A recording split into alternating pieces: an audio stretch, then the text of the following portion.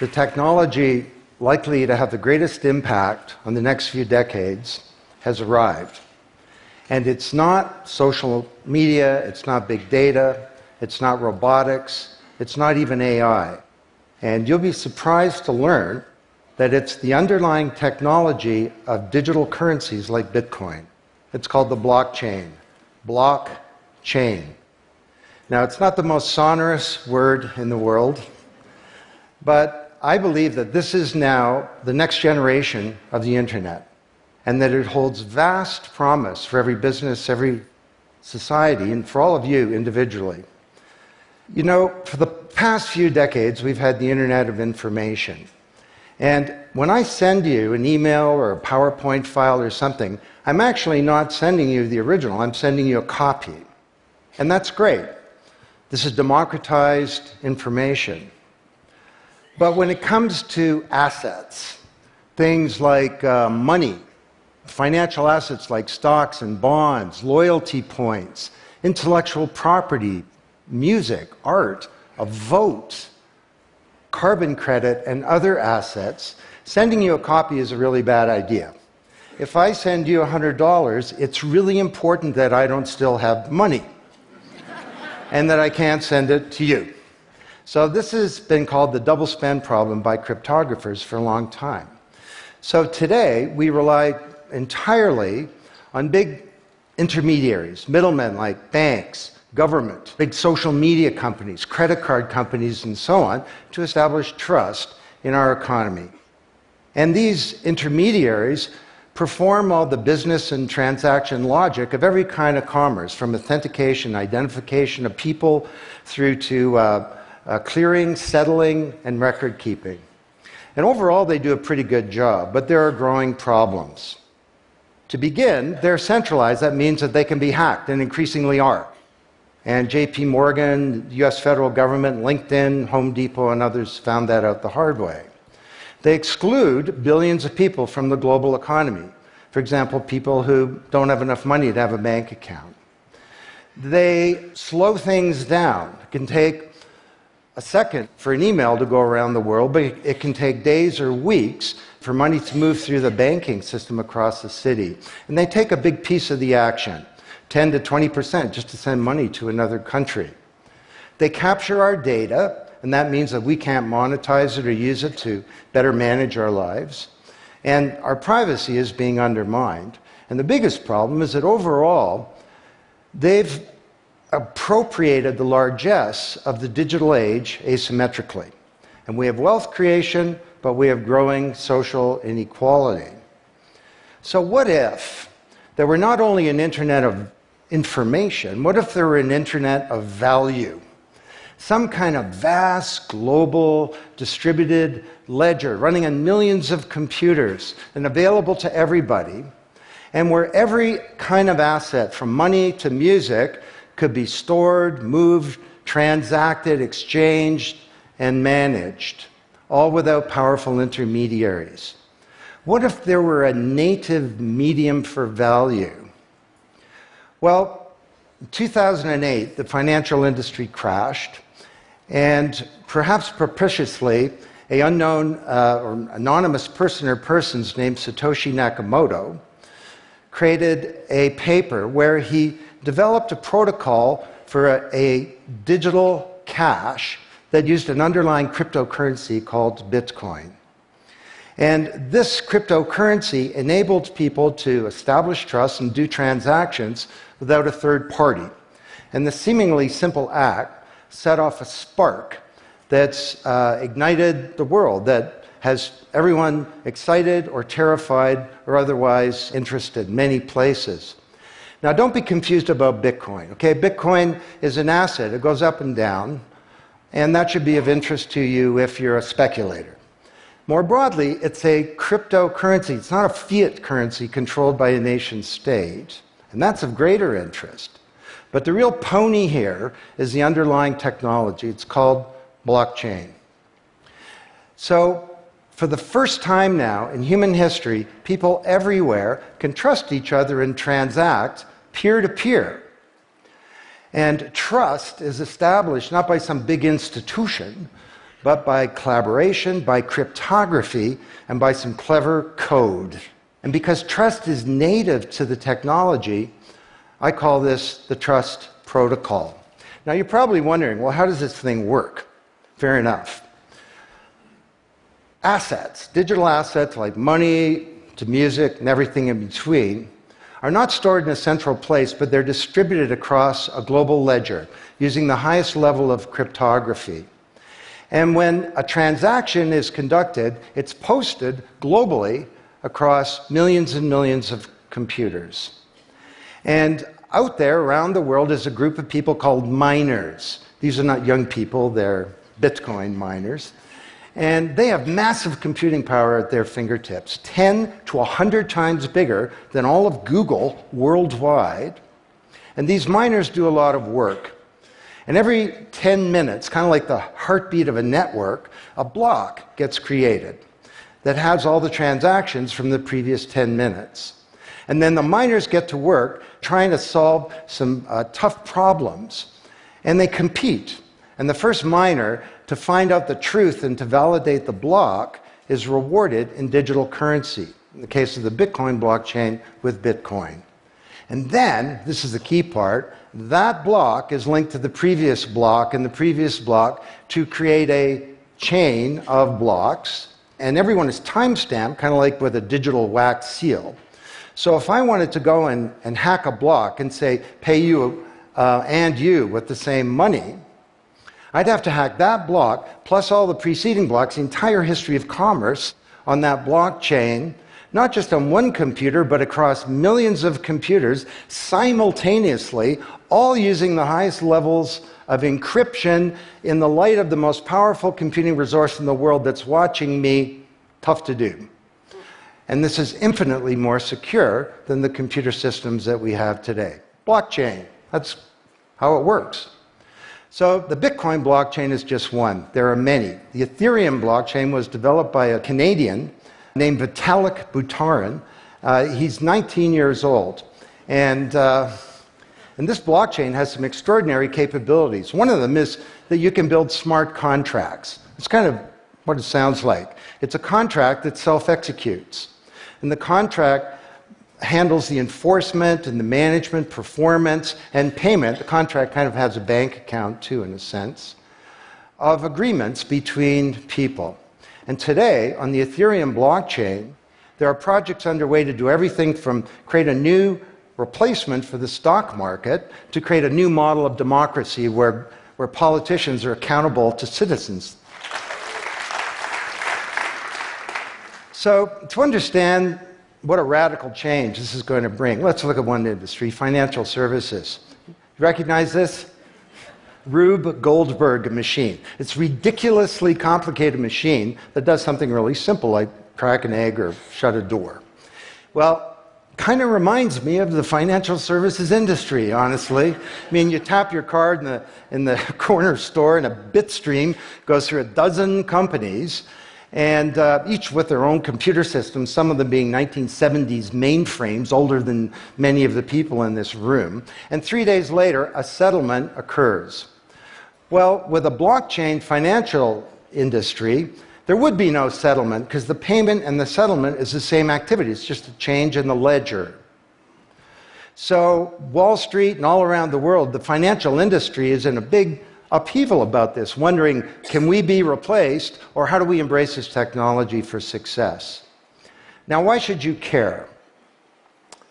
Well, let me describe some applications. Prosperity. The first era of the Internet of information, brought us wealth, but not shared prosperity, because social inequality is growing.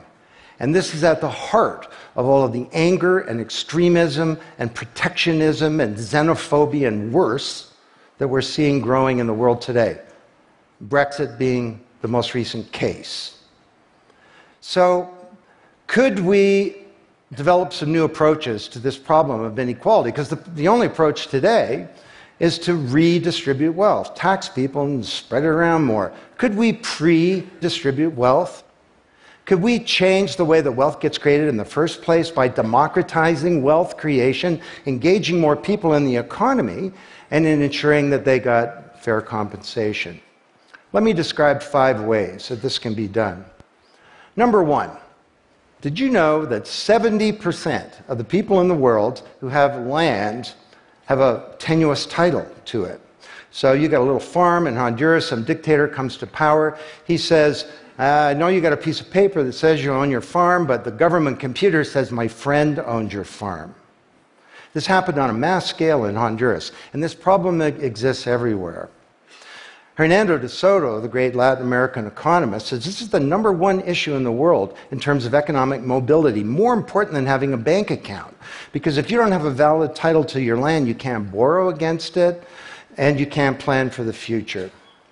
So today, companies are working with governments to put land titles on a blockchain. And once it's there, this is immutable.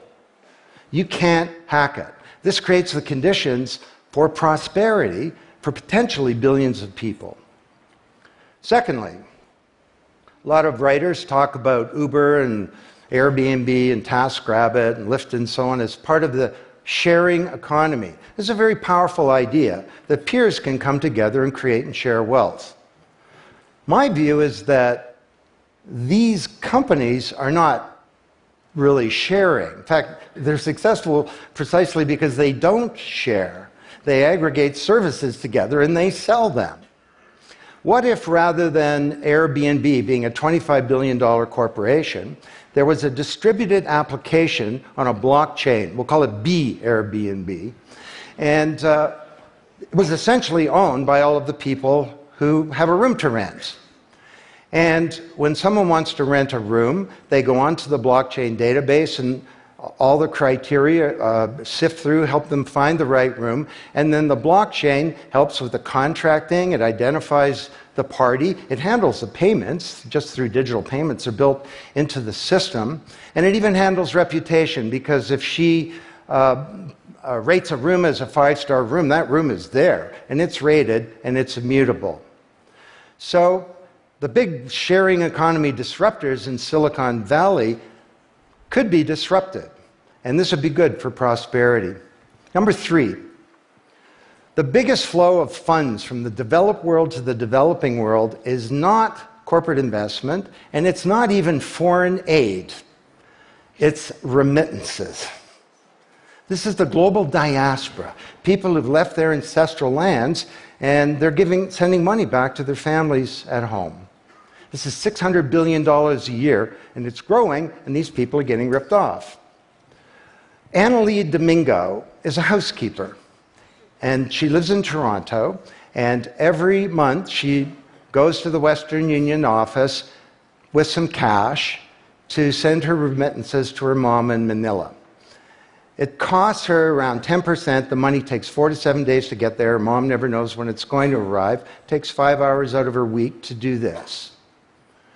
6 months ago, Annalie Domingo used a blockchain application called Abra. And from her mobile device, she said $300 went directly to her mom's mobile device without going through an intermediary. And then her mom looked at her mobile device, and it's kind of like an Uber interface. There's Abra tellers moving around. She clicks on a teller that's a 5-star teller. He's 7 minutes away. The guy shows up at the door, gives her Filipino pesos. She puts them in her wallet.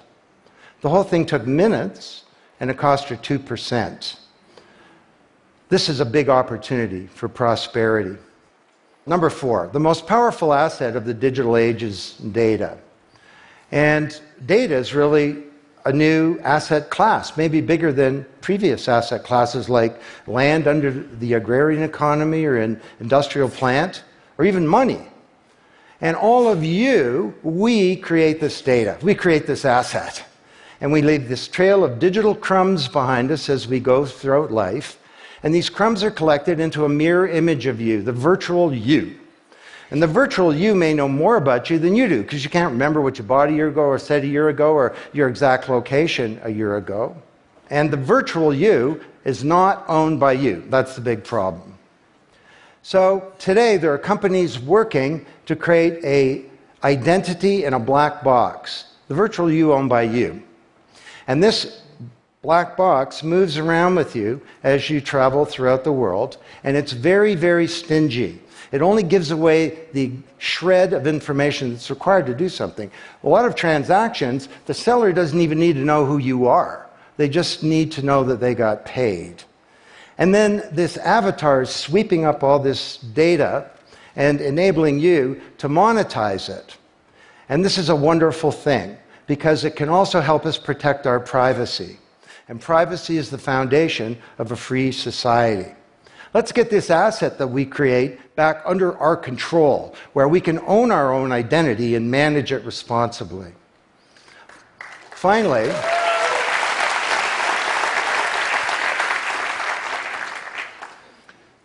number 5, there are a whole number of creators of content who don't receive fair compensation because the system for intellectual property is broken. It was broken by the first era of the internet.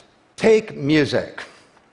Musicians are left with crumbs at the end of the whole food chain. You know, if you're a songwriter, 25 years ago you wrote a hit song, it got 1 million singles, you could get royalties of around $45,000. Today you're a songwriter, you write a hit song, it gets 1 million streams, you don't get $45K, you get $36. Enough to buy a nice pizza. So Imogen Heap, the Grammy-winning singer-songwriter, is now putting music on a blockchain ecosystem. She calls it mycelium. And the music has a smart contract surrounding it. And the music protects her intellectual property rights. You want to listen to the song, it's free, or maybe it's a few microcents flow into a digital account. You want to put the song in your movie, that's different, and the IP rights are all specified. You want to make a ringtone, that's different. She describes that the song becomes a business. It's out there on this platform, marketing itself, protecting the rights of the author, and because the song has a payment system, in a sense a bank account, all the money flows back to the artist, and they control the industry rather than these powerful intermediaries. Now this is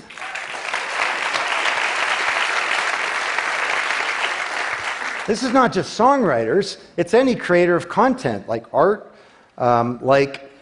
inventions, scientific discoveries, journalists. There are all kinds of people who don't get fair compensation, and with blockchains, they're going to be able to make it rain on the blockchain.